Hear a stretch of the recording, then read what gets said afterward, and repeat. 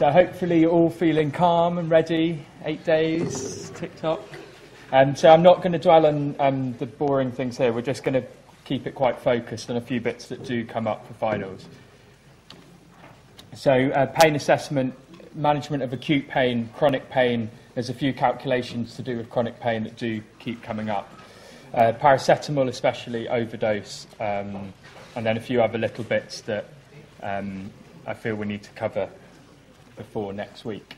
So as you all know, pain assessment, probably more than 80% is in the history.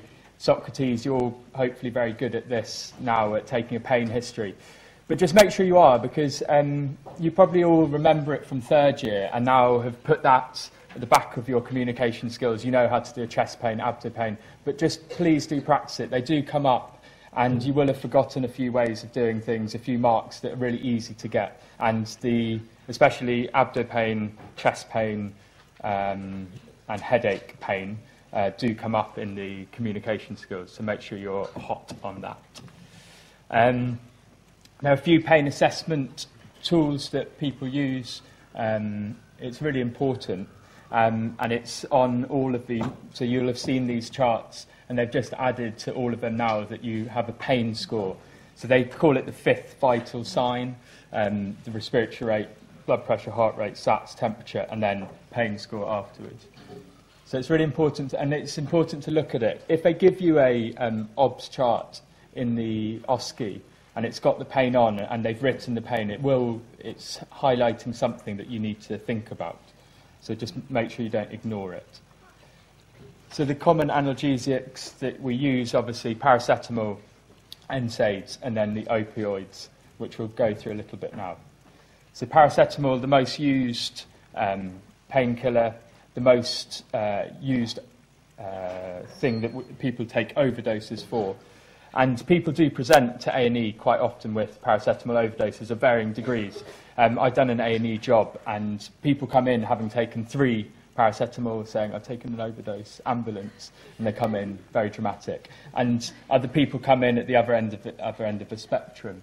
I remember once a doctor came in, and he had taken, maybe he'd come to Simply Finals, but he'd taken about 40 paracetamol, and instead of presenting straight away, he presented 8 hours later, so he knew that the NAC wouldn't work. And so he presented 24 hours later, so he knew the NAC would have no effect. And his presenting complaint was, make me comfortable as I die. So it's really used and it's abused. It's horrible because people expect, he didn't, but others expect to take it as an overdose and then just drift away like they see in the movies. But they don't. It normally takes 3 or 4 days for them to die, and it's really not a very nice death for them, and definitely not for us, because there's nothing really after the initial stage that we can do as doctors. So it's important. Paracetamol as a painkiller, there's not much to it, but as an overdose drug, we really need to talk about it. So with the metabolism of paracetamol, there's 2 different pathways that are taken. One when you're using it at therapeutic doses, and its conjugation is the main route of metabolism for paracetamol when you're using it as a therapeutic medication. And oxidation and sulfylation, which are on the right of this screen, are not that important when you're using it therapeutically. It's mainly conjugation. Whereas in overdose, it's much more on the right-hand side. The conjugation and the sulfonation become saturated. And then this, the metabolite here that needs to be metabolized, it binds to the cellular proteins in the liver, and that's how you lead to the liver damage. So, it's the the glutathione is the supply, is the metabolite that's used. So people who do badly after paracetamol overdoses are people who have low doses of the glutathione. And so these are people who are malnourished, cachexic, or chronic alcoholics. And so basically people who have poor reserves then have more risk of having liver injury because they're not able to metabolize the paracetamol. So for this, we'll just do a couple of cases. Like I said, I'm not going to dwell too much on this, but quickly, what are this person's, what's his risk factors for suicide? So it's age, 40 to 44, or 40 to 45 is the most common age. He's a male. How many times more likely are we than... Yeah, 3 or 4 times more likely. So history of depression. But yeah, and more importantly, his previous suicide attempts. Alcohol. He's got it all, hasn't he? Poor chap. He lives alone.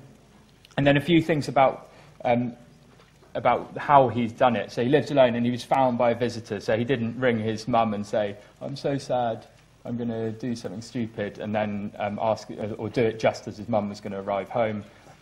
He did it and someone just found him. So it's much more concerning as a way of taking an overdose. The cry for helps are much more, normally more obvious to pick out. I'll leave these slides up, but there's no... It's not rocket science. It's stuff that you've done before about the things that are risk factors for suicide and the things that are protective factors, mainly around support networks and some things about the social background of the person and their past medical history or other medical comorbidities. So paracetamol overdose, what's important in the history then? So we've talked about a few things, and you can break it up as you like, but in terms of how they've taken the overdose. So the dose is important in terms of us coming on to how we treat it, but you have to take it with a little bit of a pinch of salt. So if you can trust the patient, if there's a collateral history, it gives you a much more strong background to use that history. A lot of people are poor historians will say they've taken 1 packet when actually the family have found 10 packets at home. And who you believe, you just need to edge on the side of caution, and we'll come on to where that's important when we're talking about how we treat it. Some people take a staggered overdose, others take 1 overdose all at once. Which is more concerning, or which is harder to treat? Staggered. Why?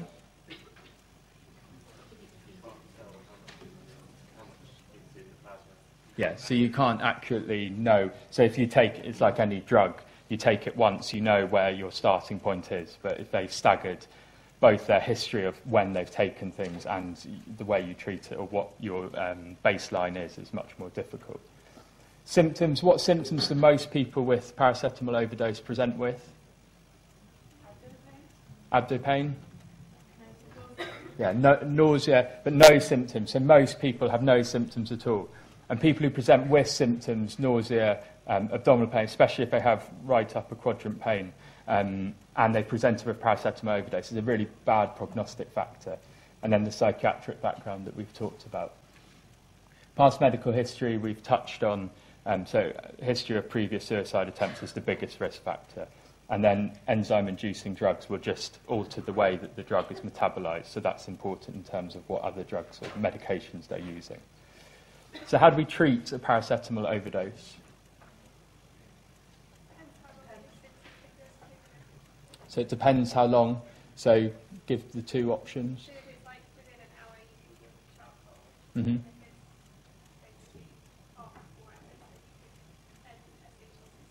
Yeah, perfect. So the 2, if people present quickly, you can use activated charcoal, but often they aren't presenting quick enough. So then NAC is the antidote or the medication we use.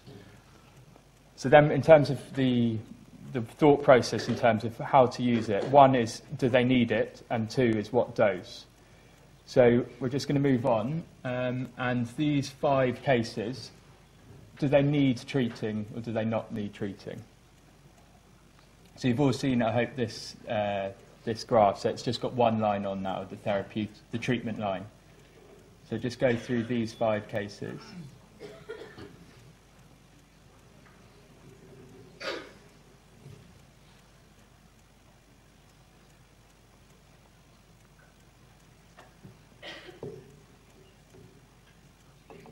Okay. So the first one, would we treat it or would we not treat it? Treat. Anyone not treat? No? Brilliant. So the first one we treat, so it's above the line here. Anyone who's just being quiet because they weren't sure. So you plot the concentration in the blood with the hours after the overdose that's taken. And you can see now why a staggered overdose is much more difficult. The next one, would we treat?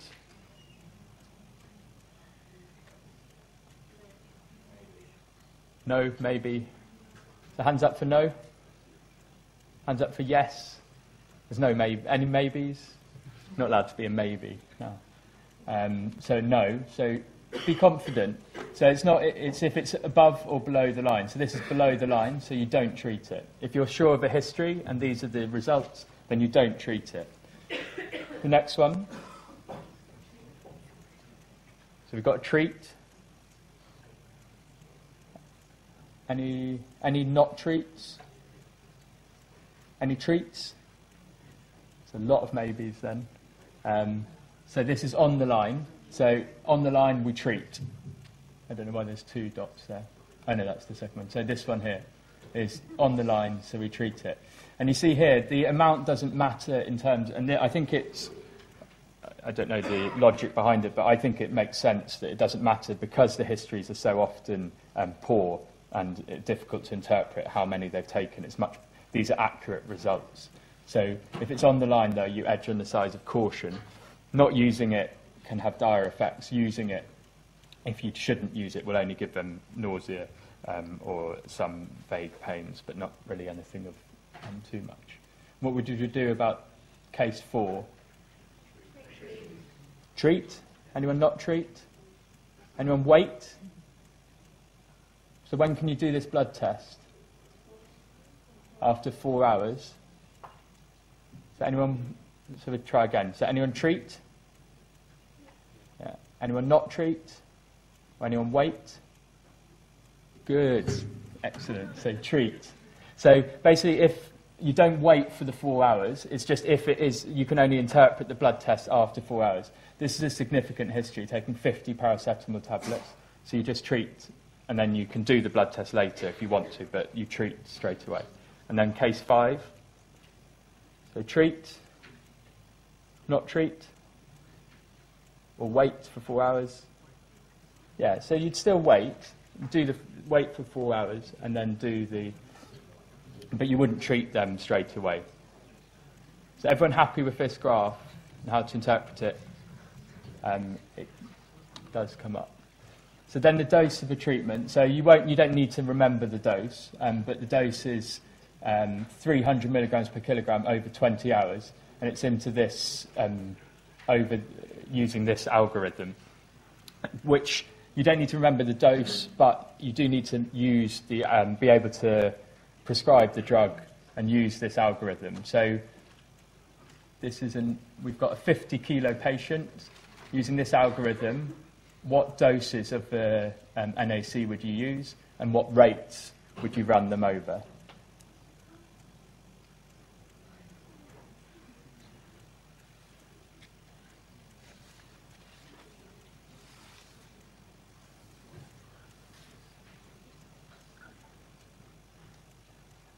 Okay, anyone want to take a start?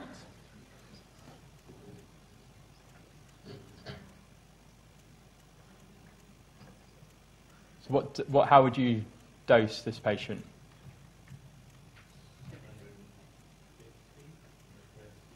750? 7,500. So yeah, good. So 7.5 grams. So it's not difficult here. So you're just timesing 150 by 50 to get this part. And it's in 200 mils of glucose, and it's run over 15 minutes. So the next part, the next part of a regime. Yeah, good. 2.5 grams, and then the last part, 5 grams. So what's the rate in mils per hour for this?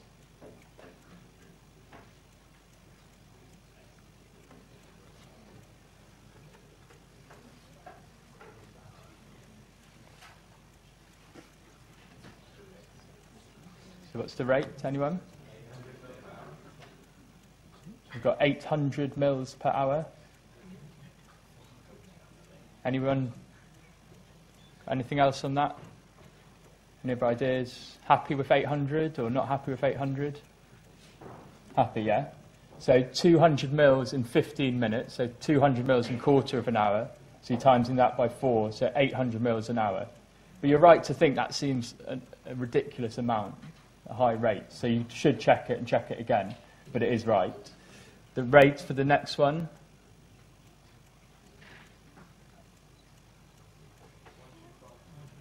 So 125, and then the last one, you need a calculator maybe, so like 62. Just make sure you know how to prescribe things like this, because they're going to ask you to do that. So I'll just quickly show you here. So if you look on the top here, let's zoom in a bit. It's on here, isn't it? So just make sure you're happy with these. So it's easy when you're prescribing fluids, because you're just prescribing something with nothing in it. But when you're prescribing something like this, the solution that you're putting it in goes in this. So the glucose that you're putting it in goes in this column here. And then the additives, which is the medication, goes in here. Volume, and then the rate and route. This is easy. But just make sure you're happy with these two. So what's wrong with this prescription here? It doesn't say how much NAC. Good. Well, so many. One at a time. So I think I had abbreviation, so you can't use NAC, but I couldn't be bothered to spell it out. Say again? Excellent. So the glucose concentration. So the same with NAC. What dose is that? You need to know what concentration the glucose is. The rate. So what's wrong with that? So no, again, missing unit, so 800 mils per hour. There's two more. No contact details? Yeah, okay, it doesn't even ask for it. Terrible. But yeah, you should put your bleep here. No, volume's all right. And the date, so you need to put which year it's in.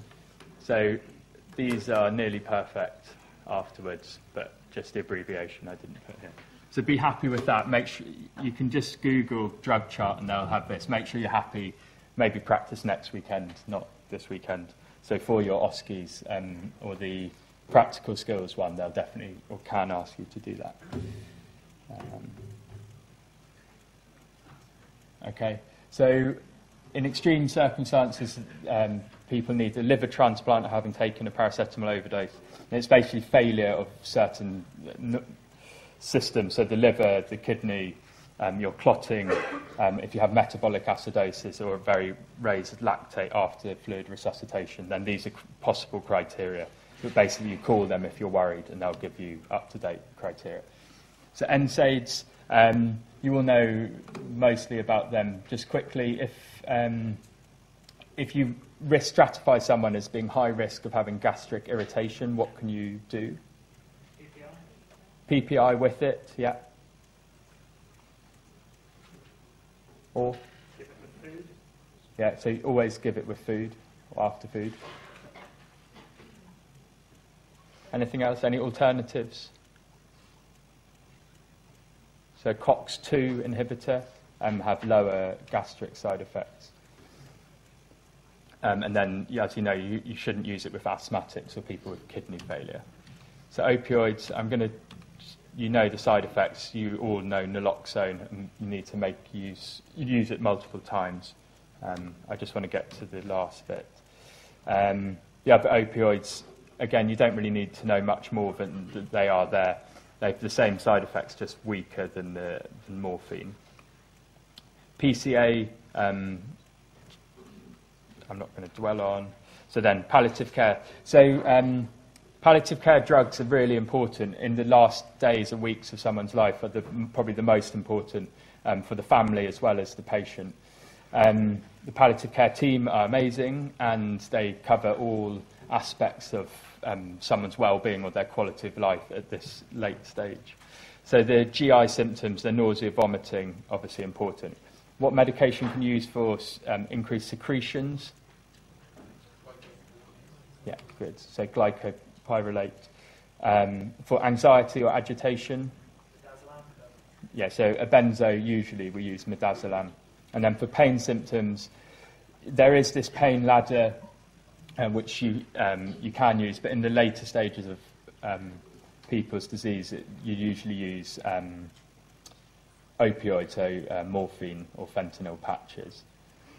So we're just going to race through this now. So a palliative patient is needing morphine.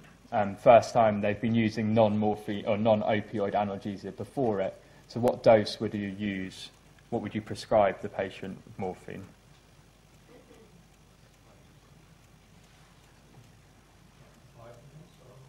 So 5 mils of Oromorph. So what dose is that normally? 5 mg. So you need to use the milligrams rather than the milliliters. There's different concentrations. Usually it's double the concentration, but just use the milligrams. So 5 milligrams of morphine or Oromorph. Any advances on that? How often would you give that? 5 to 10 every 4 hours if needed. 5 to 10 every 4 hours if needed. What do we think about that?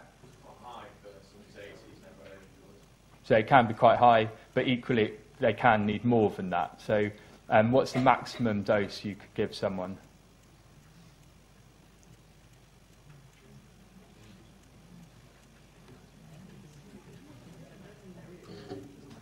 Okay, so yeah, there's not really a maximum, but to start with. So 5 to 10 every 4 hours is, I think, a reasonable starting dose. But then, so this is regular, and then you need to make sure they've got a breakthrough or PRN dose as well. So you've given her 10 milligrams to start with, and the pain's still not relieved. So the next time she's going to need it is 4 hours later. So how would you then change the prescription? So you give the PRN one, but you're going to need to change the prescription because she's getting to beyond 4 hours and still she's needing something in between. So what would you give 10 the next time and make her wait, or how much would you increase it to? 15. So 15 looked like a pluck out of air, but it was a very good pluck. So yeah, so you increase the dose by 50%. So the next time you're prescribing it, you give 15 milligrams every 4 hours rather than the 10, and keeping the PRN dose. So that bit's relative. You can play around with that, but this is important. So over 24 hours, our patient has used her morphine sulfate, her regular dose, and she's also used her breakthrough dose. So how would you now change, or would you change her medication dose now?